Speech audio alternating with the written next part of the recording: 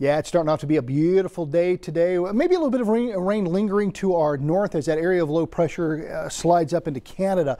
So it's going to take that moisture with it.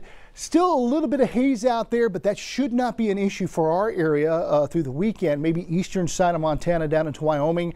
With the short draw fire, we could still see some smoke impacting the air quality. But for the most part, we're looking pretty free and clear with that air quality for the general population across the weekend. So a nice break there. Yesterday, with the passing of that cold front, it got cool. We were only got up to about 68 degrees, so a good 8 degrees below the norm. Our overnight low just a little milder than normal.